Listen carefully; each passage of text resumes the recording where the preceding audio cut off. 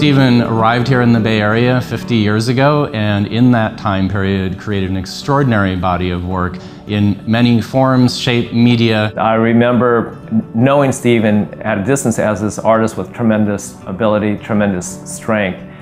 Stephen grew up outside St. Louis and was immersed very early in his life in both nature and in culture, climbing along the White River near their family farm in Indiana, and walking and crawling and sort of climbing into these caves, these crevices in the white cliffs along the river. He said, "I sometimes think that all my formative influences can be traced to those experiences along the White River in Indiana."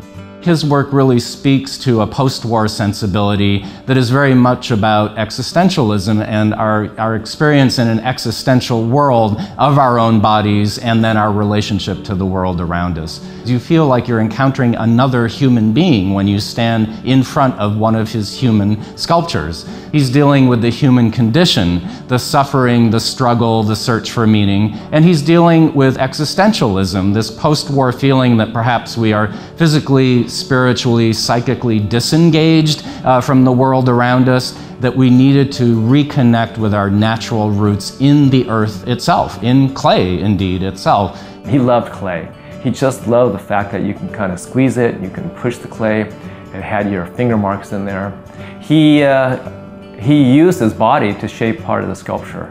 It looks like his arm or his leg was embedded in clay. He actually would jump or throw himself into or onto many of his early works.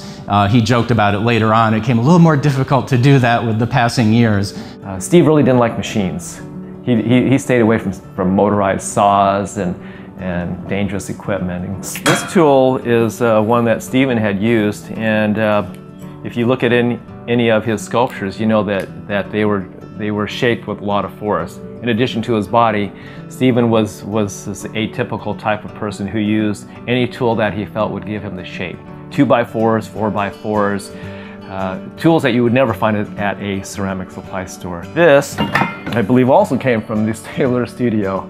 Not your typical clay slicing tool, and I'm not exactly sure how it ended up here, but I've used it a few times, and it has good karma, good Stephen karma. He lived a life of great simplicity. He built his own studio by hand. He built his house in the Berkeley Hills by hand. His entire life as a sculptor, he worked with his hands, even when he was working with bronzes. He had the most extraordinary eye. Stephen was so sensitive to everything around him in his visual environment, to nuances most of us can never see or comprehend, and yet it showed the degree of visual acuity that he had, and of course the artistry that he had. He would take his metal oxide colors and mold and meld them into the raw clay body and then fire it as an integral whole. He infused the clay with like iron oxide and maybe manganese dioxide and cobalt, and then glaze stains, which are body stains which can give you pinks and blues. And I remember when red was available,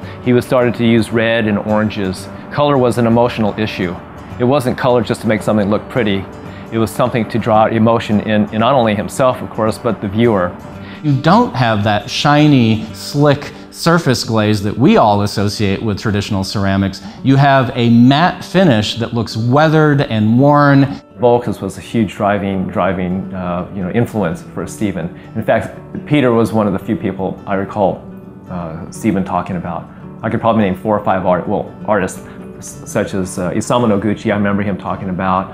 Manuel Neri, he talked about, maybe Jun Kaneko, and Bob Arneson's name came up once in a while. But Peter Volcus was the one artist whose name came up all the time. Your whole body, physically, mentally, should be fully engaged with the materials, and very importantly, that you should be open to chance occurrences, that mistakes or unexpected outcomes might arise, but that you should embrace them fully.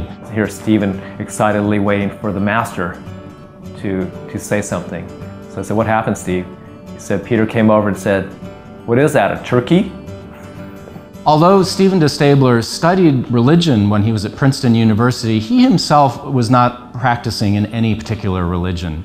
And so it became a great challenge when the Catholic Church offered him a commission for the Holy Spirit Chapel in Newman Hall here at Berkeley. Stephen had to, among other things, actually render a crucifix with Christ on the cross for this chapel, in a very traditional iconography, of course. And he had to do the altar, the priest's chair, the tabernacle, and the other accoutrements of a traditional Catholic chapel. The amazing thing about the Holy Spirit Chapel is that Stephen found a way, on the one hand, to acknowledge traditional Christian iconography, like Christ on the cross, but then to inform it with modern and ancient ideas. He cast the figure of Christ from an actual human being. So it looks not like an unattainable, godlike figure, but like someone who might indeed, as he did, live right near you. It's the only completely intact human body that de Staebler ever made as an artist. The lectern in the Holy Spirit Chapel, where of course the priest would preside and read the Word of God, if you invert it in your mind's eye, you will see that in fact there is a deity-like mask or face with eyes, a nose, and a tongue. And the tongue forms the reading surface of the lectern. So the Word of God is literally given by this figure, by this head, by this deity, and then of course the Bible or Scripture itself is read upon that surface. Steve was really philosophical. Everything had that real soulful edge to it. Very open. And Stephen never really panicked. Never panicked, of course. That's a good thing they invented epoxy. People who worked with him in the last few years of his life, when he resurrected, dug up, archaeologically excavated these boneyard fragments, were astounded that he would remember 40 years later, go up the hill to that tree at the upper left, and at about 3 o'clock, if you dig, you'll find a foot. And there it would be. And he would go into the studio with an assistant and make these extraordinarily moving portraits of humanity. Many of them feel like they're actually self-portraits. One of them is called Thorax Figure. It is a gift of the artist to the de Young Museum here in San Francisco. And in that sculpture, you see this decrepit, bent over, decaying, fragmentary human figure, a little bit stooped, a little bit smaller than life size.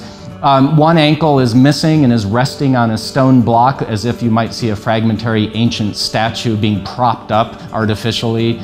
And when his wife walked into the gallery the first time for the installation, she looked at that piece and she said, "Oh, it's Stephen's ankle." He had actually injured his ankle both as a child and as an adult. And so there are these very poignant self-portrait elements in these late works. Stephen, at the end of his life, was confronting his own mortality. He had spent 5 decades wrestling with these issues: mortality, immortality, spirituality, materiality. But at the end, what I think is most moving about these late boneyard sculptures is that they are a testament not only to his own humanity and humanism, but that they accept that this is the state of the human condition, that we are all mortal, that we will all die, and yet there's beauty in that too.